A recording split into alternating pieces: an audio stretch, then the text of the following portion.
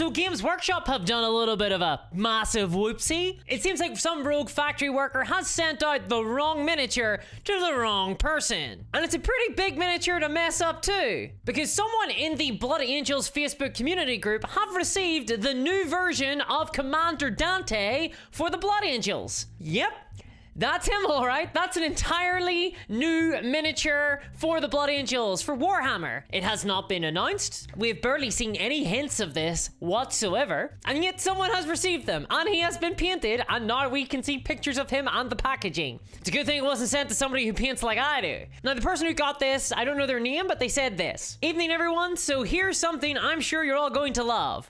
Recently, Games Workshop seemed to have made a mistake in their warehouse when sending my order out, as they accidentally sent me an official rumor confirmed. Commander Dante has indeed been made a Primaris. And of course, I have made and painted him for my army. Absolutely buzzing to see what 10th edition has to offer if their secret of Dante has accidentally been released by someone in their warehouse.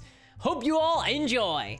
And of course, everyone is sort of losing their minds over this. In terms of the model, it looks pretty cool. I don't personally collect Blood Angels. I'm a Black Templar gal myself. But he does look cool. I am a fan of the Blood Angels vibe. You know, the statuesque, almost Stormcast Eternal kind of vibe. I've always been a fan of Dante's face mask.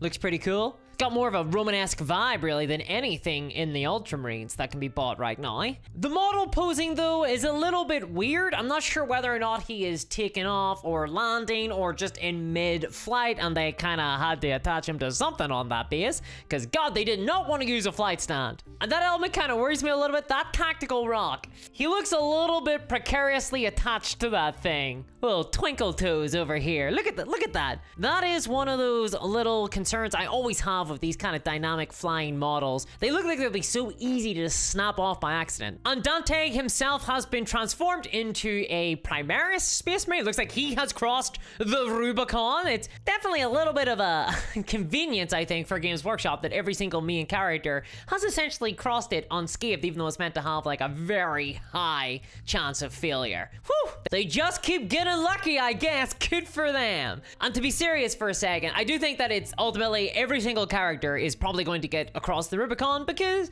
ultimately these are toys and Games Workshop want to sell the toys, and Primaris were always just an excuse to update the Space Marines into a new true scale version. I mean, you put together the Primaris Space Marines and you put them beside the new Imperial Guard models, and they definitely feel a lot bigger. They feel a lot more true to scale, which isn't bad. I actually like that element of the Primaris for sure. So I think that we're going to see all the Blood Angels stuff get updated to Primaris now, and that's not necessarily a bad thing in and of itself. And it's likely that almost every single chapter are eventually going to get the Primaris treatment. If the Black Templars can get the Primaris treatment, anybody can get the Primaris treatment. I mean, come on. He also seems to have a little bit of a jump pack. Could this potentially hint at maybe Assault Space Marines coming back? You know, the ones with the big jetpack and the sword? I liked those guys. And it'd be interesting to see whether or not they're going to do a Primaris version of those Marines. Because to be frank, I don't think that we have a lot of hope of Firstborn actually making it to 11th edition Warhammer. I think 10th edition is going to be the last time that we actually see the Firstborn still be supported in a big way by Games Workshop. So I would love to see some of these cool older models transition over into the Primaris lineup, if only just to retain them a little. I haven't really liked what the Primaris have done with jetpacks or anything like that. Assault Space Marines were cool. Hover guys, not so much. And hey, Blood Angels, they love their jump troops, right? Probably. I mean, they like blood. So what gets you towards the blood more? Jetpacks. Get towards blood faster. Something the orcs worked out very long ago. It is pretty wild. I don't think that I've ever encountered this before where Games Workshop have accidentally sent out the wrong models. I don't think that has ever happened before. And though that's big in and of itself, the fact that there are new Blood Angels coming, there's a bigger context to this, because it does seem to confirm all of the rumors that we've heard about 10th edition Warhammer. Something that I haven't really been covering on the channel much because I wanted to wait for more official kind of confirmation of that. So far, we've seen a little bit of a tease for 10th edition. There is a small teaser trailer where a Tyranid is looking at a Terminator and a Space Marine Terminator is looking back at a Tyranid.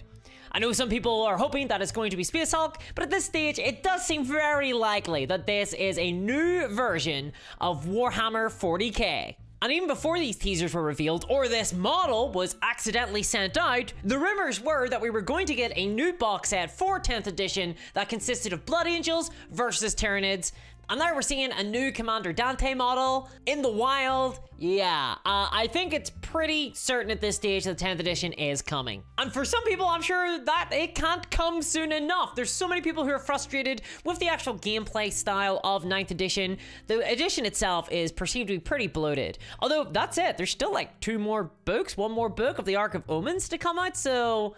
I mean, there's still plenty of stuff in 9th edition, but I guess they're beginning to hype up the game, the new version of it, soon. More than likely at Adepticon, which will be getting released next week. So for those who want to get rid of stratagems, 10th edition might be the answer for you. Rumors have suggested the 10th edition is going to be a little bit more of a simplified version of the Warhammer 9th edition rules, and honestly, yeah, I could be in favor of that. It just depends on how it's implemented. I'm sure Blood Angel players will be extremely happy. I'm sure that there'll be plenty of people who are ordering Commander Dante models now, kind of hoping that the raw model will get sent out to them too. But there is a surprising truth to this model, I think, and I don't want to sound cynical here, but I don't think that this model was sent out by accident. I think that this was purposeful. This was not an oopsie, really. I have been speaking to a content creator who has some connections with Games Workshop and inside internal Games Workshop, and they have said to me that the dispatch warehouse for pre-release models is a completely different warehouse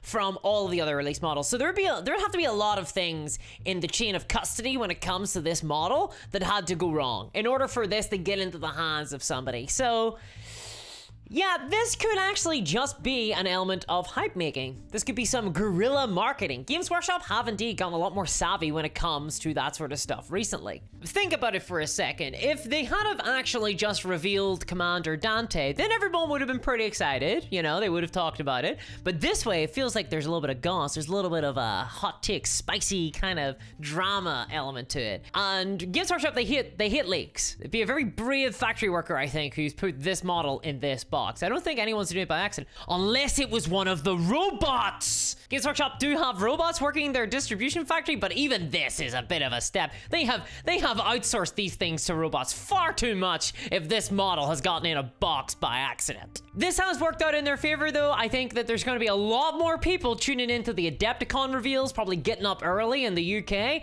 to watch the Adepticon reveals for next week, because I'm pretty sure that this has all but guaranteed 10th edition announcement then. I mean, let's be honest, content creators online are going to see this, it's going to get out there, and they're going to make content about this. Like, I guess I am right now. Though, it would have been kind of funny if that guy had taken that model and tried to sell it on eBay, because I bet that they could have made a lot of cash out there. There are some Blood Angels fans. I have a few friends. One of them, very rabid for Blood Angels. He would have paid a lot of money for this. And then his wife would have left him. He already can't afford normal Warhammer. But hey, maybe you're a big fan of Space Marines too. If so, then watch me build an entire army of them while severely sleep deprived here. And as always, a huge thanks to my patrons, especially Sonic Bread, Crypto Kev, and John Smith. It's only thanks to my patrons I'm able to create content like this, and I'll catch you all next time. Bye-bye!